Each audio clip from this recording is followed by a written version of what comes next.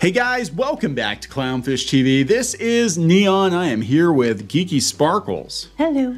And how things have changed in the comic book industry. We're going to talk about comics 2 days in a row now. We're talking about comics because we make comics. We like comics, believe it or not. And we do watch the comic book industry. We've been watching the comic book industry for years. We made our living in and around the comic book industry. No, I come from webcomics. You came from both, but yes. Yeah, but we did a lot of conventions and we knew a lot of people. They used to bring us in to actually teach people how to do webcomics. Like once upon a time, we did panels on world building, and we taught people how to do webcomics and how to put your site up and how people get people to find you and all that. We used to be the ones they bring in to teach other people how to do it. That was before we turned into Nazis. Yeah. We're exactly the same as we were then. We are the exact same people we were. Yes, we are. I'm tired of shit. We haven't changed at all. We've just become a lot more blunt, I think, because we recall back in the day there were certain things you weren't allowed to say, but it wasn't as bad as it is now. So one of the things you're not allowed to say about the comic book industry is that it is failing, unless one of the mainstream comic book media outlets says it first. Just a couple weeks ago, some dumbass on Twitter someone was talking about comics, and they were saying about the numbers being, down. And they're like, where did you get that information? Clownfish TV. And then we're dumbasses, and comics are fine. The comics are fine. And it's always been good. And what are you talking about? And they're still great. And I'm like, dude. Yeah. I remember saying, go look it up. You show me the proof. Bare minimum, bitches. Bare minimum. So let's talk about this, because we can kind of see a change in tone on some of these websites. And my middle finger.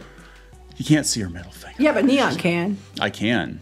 She's giving it to you, not to me. So let's talk about this. This is Heidi McDonald. This is just a couple of days ago, and I don't know if anybody's talking about this or not, but she has spent the last 2 or 3 years basically saying, hey, comics are fine, comics are great, it's all good. Those charlatans on YouTube, not calling people out specifically, but just trying to be like, oh, people are trying to say comics aren't fine, but it's not true. It's actually good because manga sales.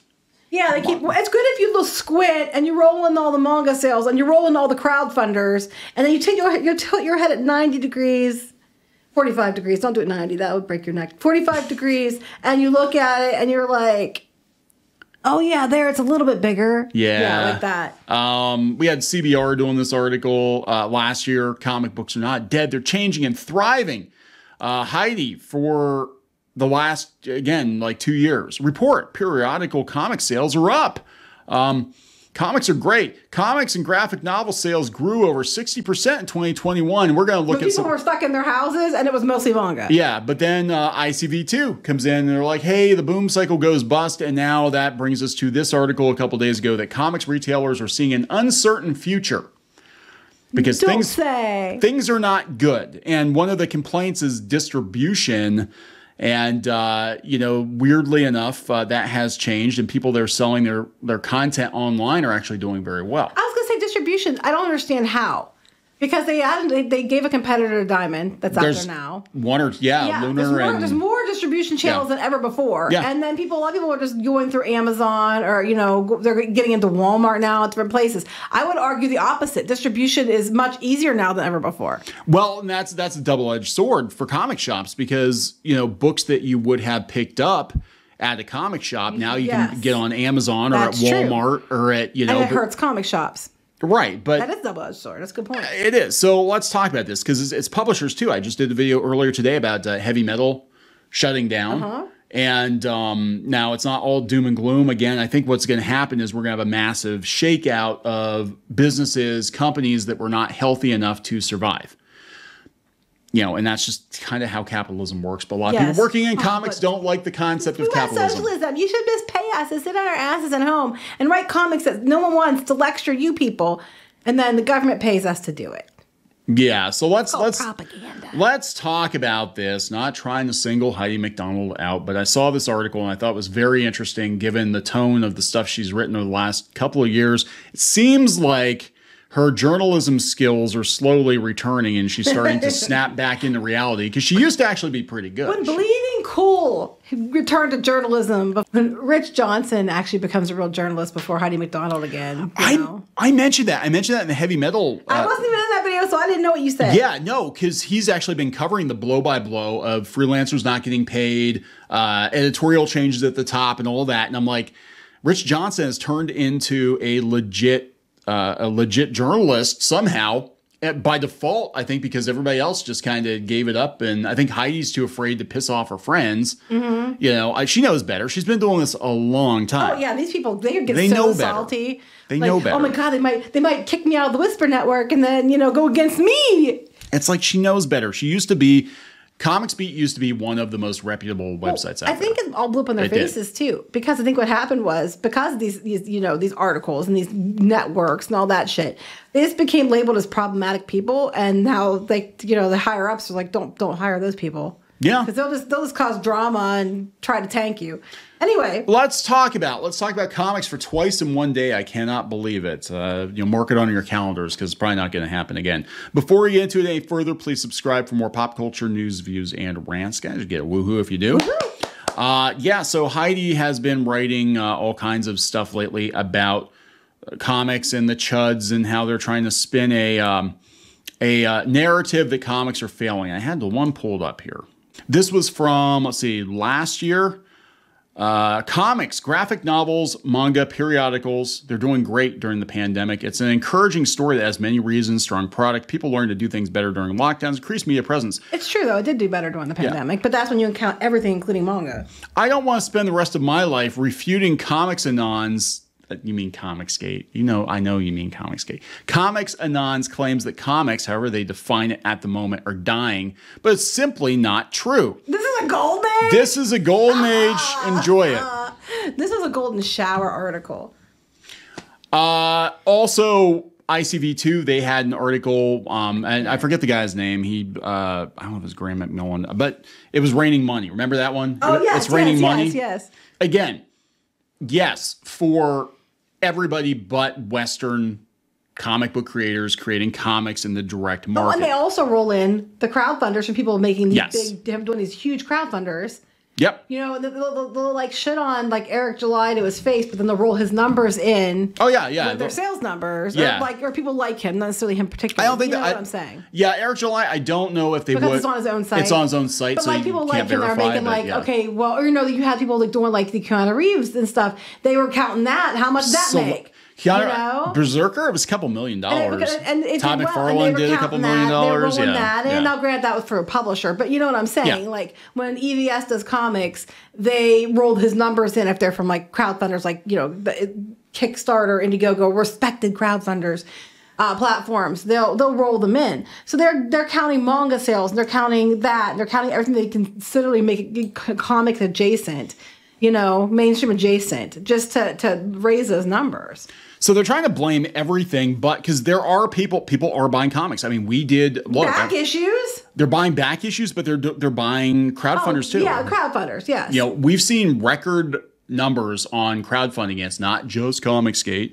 We've seen record numbers on crowdfunded books over the last couple of years, Kickstarter and Indiegogo, compared to what used to be. It used to be the average is like if you did 30 to 50,000, you're doing really good. Now it's like if you don't break six figures, it's like whatever. I think people are tired of superheroes for one, and two, they made so many changes to the characters people knew that people just don't care anymore. Like we did with G.I. Joe and everything else too. They went in and they just ruined the characters for, yes, queen points, and then they lost their entire audience, and then they're like, and then you calling your audience shitty people. You have to buy my book or you're a shitty person. And they're like, okay, well, hand me that toilet paper because I'm shitty, and walked away. So this is funny. This is what she's... I'm sorry, I didn't even know what you were going to read. Oh, no, that's okay. I don't mean to. I had pent-up demand for my videos today, and I wasn't here, so now I'm just, letting it fly. Okay, so one thing is certain, it's uncertain. We're in a post-pandemic world, but what that means among swirling economic factors, looming AI replacements... Sometimes for the better. A wave of book bannings, like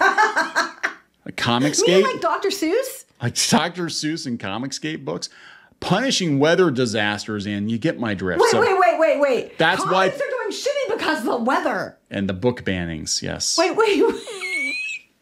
Seriously, that's what she said. Yeah, I think she's talking about that one, was it First Second graphic novel where the kid's sucking the other kid off or something. That's the one. You remember that was in the... Yes. I thought you were talking about weather, and I was like... No. That's called Snow Job. No, No, it was, there was an explicit-ish graphic novel that was a lot of... They had, some different books that were showing up in school libraries that probably shouldn't have been there, at least not in the age ranges that they were showing up in. Right, and we had librarians that were like, that's great, Timmy, you should learn all about this. Anyway. Here's a print version. Here's the graphic novel. Take it home, too. And they'll have to ask pictures and show you exactly how to, Emphasis on graphic, right? I mean, look, I don't believe in banning books, but I think parents should have to sign something for little Timmy to take that book. I'm a teacher, and I don't believe in certain books with certain content and certain things being shown, being in a school with children under certain ages. I'm sorry, I do not, and I will stand by that because, I don't want little kids like in second grade going and pulling this book and you're like, what the hell is that? You know what I mean? Well, I think in that case, this is a whole nother tangent, but I think in that case, that book should be reserved for older kids and it should require parental... Like 11th and 12th graders. Yes, it should require parental permission. And we actually had our school library, I remember there were some books that had dicey content and you had to actually have your parents sign something and say, yeah, I know that they're taking this out. I'm okay with them taking it out. It was almost like they had the books behind the counter, kind of, what I'm saying? We're talking about a school. We're not talking about a public library. We're talking about a school. Right. Anyway. I was talking about a school, too. I know. I'm just saying that these people get mad about it. But I'm still trying to figure out what the punishing weather disaster was. But okay. Oh, I don't know. Anyway, David Harper of Sketch Magazine put this piece out, and he basically has a state of the comic book industry right now. It's not good. They said that the pre-pandemic sales to post-pandemic costs is something we're all dealing with. It's no fun. There's also the general glut of content everywhere. As Batista put it brutally, 70% of publishers could disappear tomorrow, and 90% of the customers wouldn't even notice. That's probably true, and let's make it so. No, I'm sorry. I'm not trying to be a bitch, but I'm just that is true, though. I mean, the reality is that we have way more people, and a lot of people say this, we have way more people that want to work in comics than the industry can currently support. Okay? But you also have, it used to be like, you'd have your mainstream comics and some indie books, but that's what you'd have. And people could pick from those. Yeah. But now, like you said, there's so many people that can do it, and you can do it online, and you can read comics for free as much as you want, and you can go, there's all different people publishing their own stuff. So there's like a smorgasbord of comics for all different flavors and types that you can go out and do. And the problem is, like, the cream rises to the top. So the ones that are really good, stay popular, but then the ones that aren't, fall off a cliff. And what happened was they had comics and characters that are popular, and they changed them all. And then told their customers to fuck off. So this is interesting. She is starting to snap into reality. She said, "Welcome to the party. Welcome to the party, Heidi. It took you long. We never said it was a good thing. It just I'm not cheering this on. I think you're like, oh, we're winning, gloating, and like, I'm not gloating. We just want people to realize there was a problem like years ago, so it could be fixed, but you didn't. And now that's why 70% of the publishers could disappear tomorrow, and 90% of the customers wouldn't care. Yes, the cancer was curable when it was stage 1. It's now stage 4. Exactly. So, and then I'm sorry. As other people like us, we're trying to warn people, but all you want to do is put your fingers in yours and go, la la la la la, Nazis. Are there people taking delight in this? Yeah. Are we those people? No. I mean, I point and laugh at the stupidity of the comics industry, but we still have friends that work in the comic book industry. We had more than we do now. But again, for those who are new, we had more friends, and all Neon did, like in 2017, was that what it was? Yeah. All he did was write an article for another blog we were on saying, "Oh my gosh, Marvel's numbers are down. Should we be concerned?" That article, just writing a simple piece like that, not knowing anything about Comicsgate, got a bunch of our friends to block us, label us as Comicsgate, and led us to where we are now. Friends that we've known for years, friends that we helped get jobs for, friends that we had met in person that wasn't just online. Yeah. All like just unfollowed us, unreal. It was unreal. And we're just like, what is going on? Because they assumed that we were like Comicsgate when we didn't even know what Comicsgate was. It was just a point like, oh, this isn't good. No, that's like all what? We did. Yeah, I was just like, what the hell happened? Because I noped out of the comics, mainstream comic book industry in like 2014, 2015. Because there wasn't any money in it. There was no money in it then, and we had no money kids and a mortgage. It really isn't the mainstream. No, there really isn't. No, I'm talking mainstream. Yeah. Yeah. And, you know, I just kind of looked back. I'm like, man, Marvel's doing really bad. What the hell's going on here? It's like, well, my God, they're changing everything. And there are mainstream media articles about how retailers are furious. And I put, yeah, that's all it took. That's all it took was saying, hey, guys, there might be a problem. There might be a problem. You're literally Hitler. I'm like, because they were afraid it was going to cost them a gig. Oh, everybody from that I worked with at IDW blocked me or unfollowed me. And we didn't even do anything. What is going on? You know, and we didn't even know. We didn't even know what Comicsgate was. I didn't even know what it was. We did. You kind of knew a little bit. Okay, so let me. You did know a little bit. So let me tell you a little bit about that, because here's the thing. Because of all this craziness going on, I'm like, okay, what is this Comicsgate thing going on? Oh my God, there's a Nazi making videos on YouTube, supposedly is what's going on. Some white supremacist is making a bunch of videos.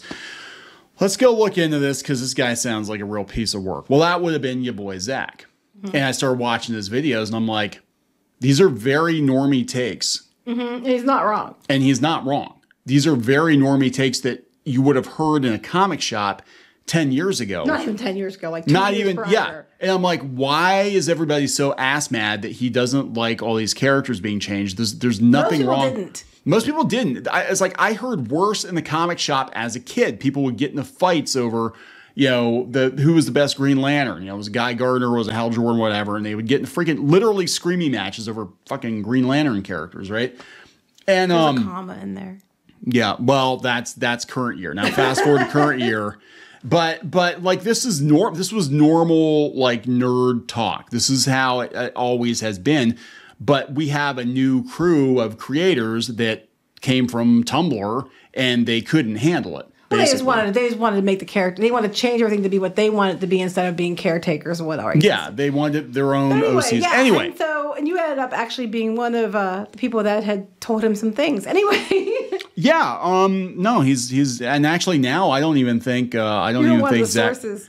I was. But that was after people pissed us off. That was after they pissed us off. Fine, you're gonna be assholes. Well, okay, fine. Fine then. Anyway, but he doesn't consider himself Comicsgate now. I don't think we never consider ourselves Comicsgate. I'm not Comicsgate. I just we're on the internet. We have things that we do agree on, and there's things we disagree on. Yeah, and that's cool. I think everybody has that. So. Yeah, everybody has that. I mean, I can agree that right now the future is with independent content creators, and I can agree that the comic book industry, the mainstream comic book industry, is fucking dead. It's just gone. They did it to themselves. And they did it to themselves. And there was, so many. I can agree that telling your fans to fuck off is probably not a smart thing to do. Not a smart thing to do. No. And there have been some.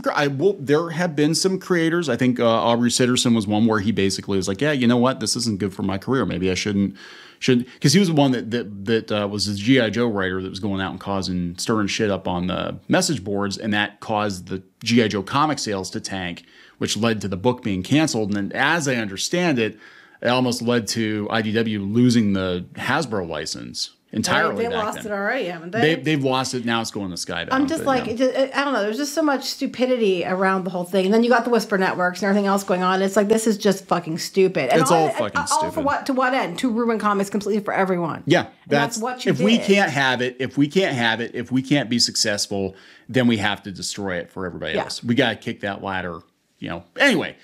So I've chatted with a few, this is Heidi McDonald. I've chatted with a few folks since the piece came out who eye rolled or pointed to success stories, and it's better than 2019. And it's still true for the industry at large, but there's no denying something's up. What? Heidi, come on. I know you're smarter than this. Come on. One of the biggest issues I hear over and over is we need a new saga. That undeniably addictive hit everybody's talking about. They said it's not a knock on. So they said there basically is no big hit right now, no indie hit. It's not a knock on the talents involved. Everywhere you look, there are incredible creators making comics that would have been groundbreaking lightning flashes in a smaller industry. You got rid of the ones that could to replace them with your friends, and it's not the same. It's getting harder and harder to stand out. That is probably true. Making anything competent now is standing out, but the problem is you're not allowed to do what's best for you. You got to do what your peers approve. The ones who get a chance to stand out have to hit so many check boxes, and their stuff sometimes is good, but sometimes it's not good. But they hit the right check boxes, so they get a turn, where somebody who might be phenomenal but not have as many check boxes or have no check boxes don't get a turn. And you might have your next saga type book out there, and you didn't get a chance because they were a white dude. Yeah. Yeah, I mean, there's they were a straight woman. There's a whole lot of crazy shit going on. They're talking about how younger audiences are going to manga and webtoon style. We were one of the ones they brought in for that kind of stuff to promote it. Yeah, Marvel and DC are aware of it, so they're branching out. And I know DC just did manga. They greenlit some manga. And they're hiring people to do those kind of books on webtoons or do those kind of comics on webtoons. They're hiring outside the country for that. Yeah, so they're talking about the SAG-AFTRA strikes, and they said that there's a trickle-down effect. Basically, if people aren't invested in Hollywood properties, that they're not going to buy the comics of said properties. Like comics gets the comics before they were Hollywood properties, and you had an audience that came with them before they went to Hollywood. And then when they became big at Hollywood, instead of letting them have comics that were like what they saw, you wouldn't change all the characters for no damn good reason. And now Hollywood's trying to change characters for no damn good reason and putting like, we don't need Iron Man, we got Ironheart, and no one wants it. Every mistake that Marvel made from 2015 to 2017 is being made in Hollywood right now. And I'm sorry, like you can absolutely positively add new diverse characters to an existing universe or franchise. I am 100% on board with that. Add new characters, please do, but do not change. Do not make Iceman gay. There's nothing for no reason. For no reason. Well, there's nothing in his history to indicate mentioned manga and stuff. Manga's kicking your ass, and so is things like anime and K-drama. And where the network's picking up right now because y'all are striking, more anime and more K-drama. That's the thing. If I were not doing my own stuff, right? We do our own stuff, and we hire artists, and we do. If I were not doing my own stuff and I were going to get into publishing comics now, the first thing I would do is go license some manga that hasn't been licensed because I know it's going to sell. As long as it's good. As long as it's good. But even mediocre manga outsells... That's sad. ...Marvel and DC. Truly mediocre shit is outselling Marvel and DC. Kids do not care. So she goes through all this, and you can go read the article for yourself, go to the site, read it for yourself. They go through and they talk about, different retailers, and everybody's like, has totally different stories. Nobody knows anything. I've written many of these industry overview pieces over the years, and I usually end with some variant of content is king. Nobody knows anything. Heidi, YouTubers have been telling you what the problem is for years. Me and my friends, because we're so much smarter and more important. How can you not know? You are willfully ignoring, like, look, you don't throw the baby out with the bathwater. You might not agree with the political hot takes. You might not agree with the language. You might think that people are being overly harsh with their criticism of the comic book industry. But that doesn't mean that they're completely wrong. That doesn't mean that everything they're saying is completely wrong. When you've got many people telling you the same things over and over and over, and it's demonstrated with diminishing returns, maybe it's time to listen. Well, I know, I give an example, like I was in PTO for years, and there was a person that I did not get along with, okay? And I did not like this person, but they had ideas, and sometimes they were not wrong. Just because I didn't like them didn't mean they were wrong. And there were times people were like, well, why didn't you just tell her to get bent? Why did you listen to her idea? I'm like, because it was a good idea and she wasn't wrong. Well, you don't like her. I'm like, yes, I don't like her, but she still wasn't wrong. You have to be into a place where you can actually look at things objectively. And people are too busy worrying about their feelings and how triggered they're going to be. They don't actually listen to what's being said. They're too busy being pissed because they're mad. They don't want to hear it. That things that were true, they just disregarded, and it's still true today, but they could have got ahead of it, and they didn't listen. Sometimes He-Man and Skeletor have to team up to fight a bigger villain. That's right. Sometimes you do. I saw there's a bunch of comments on here. What were those like? Oh, we'll see here. I was kind of going through. Basically, she's like, we don't know what the future's like. There were going to be other options, but they disappeared. Substack and Zest World. But we all know. Oh, my God. Most people, even publishers, are only sticking with this industry because they love it, not because it's a cash cow. Something like Substack and stuff, didn't they were starting to do pretty well, and they raised hell about some stuff going over there, got rid of people, and then it went down the shithole again because certain people didn't want other people gone?